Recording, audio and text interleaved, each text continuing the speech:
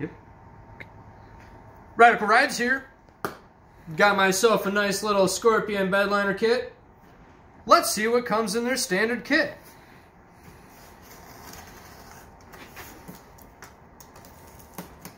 Never play with knives. I ordered this for the F-150. I am excited. Alright. It's already looking cool. Nice and colorful. For use with Al's liner and Scorpion products. Heavy duty. Let's see what we have here. What's in the box? Go with the little box first. Hey, we have our big hopper. All right, this is what our product is going to go in. So fancy, isn't it?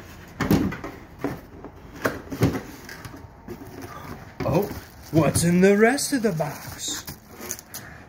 A nice paint gun. All right, so in our little box here,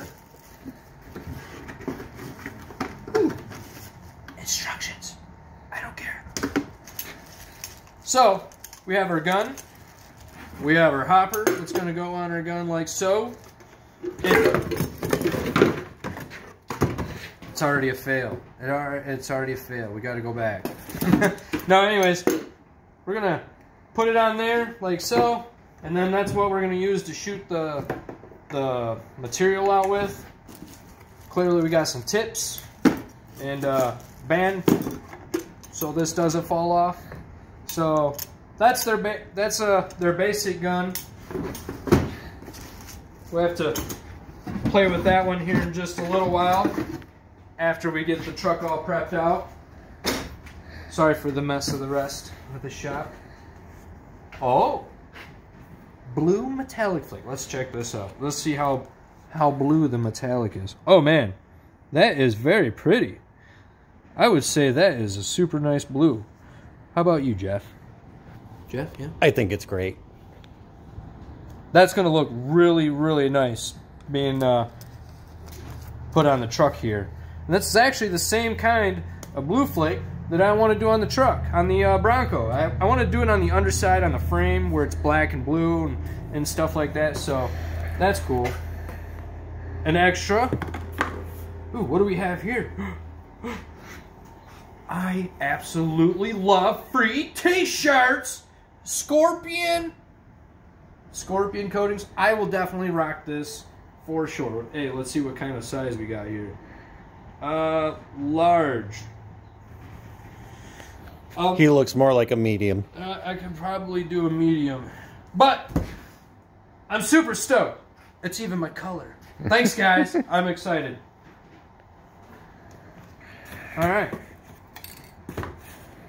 Lysothin mold release. All right, so with this Lysothin, how this works is you take your hopper, you spray this in it, inside of it, before you add your material in it, and you actually spray it inside the gun itself. You pull this whole assembly apart, pull the needle and seat and everything apart. You'll spray in here, you'll spray inside, and you'll spray in the hopper. That way, when you're all done, you just tip this whole thing upside down. It'll eventually harden up and mold out the bedliner material. And then the LMR is supposed to keep it as a release agent where you can just pick the stuff out and it doesn't actually stick to the gun. I was also told that you could actually use the LMR on other areas so you don't get like some maybe overspray or something. I don't know how far, because I haven't tested it yet, how far you can really use that stuff. And to be honest, I'm still going to mask the truck off. I'm going to tape it up, make sure it's still not getting oversprayed on. So that's what that stuff's for. So, LMR, your release agent. Alright, mixing spoon. We're going to need that, because that goes on the trusty drill. Mix up the product, make sure it's all stirred out. Again, the blue flake. What do we got here? Abrasive nylon filament cut brush. So, to make sure the surface is prepped, they give you this. which is basically some, like it says, nylon abrasive. These little fingers, instead of a regular wire wheel, basically just scuffs this up without tearing it all up and completely taking the full paint off, because you don't want to strip it down to a bare metal. That's not what you're looking for. You just like an 80 grit plus. That way, it, you know, the material actually adheres to. Cut brush. All right.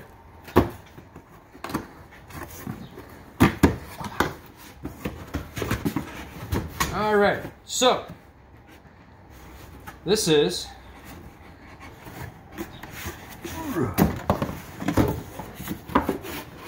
their 2-gallon kit.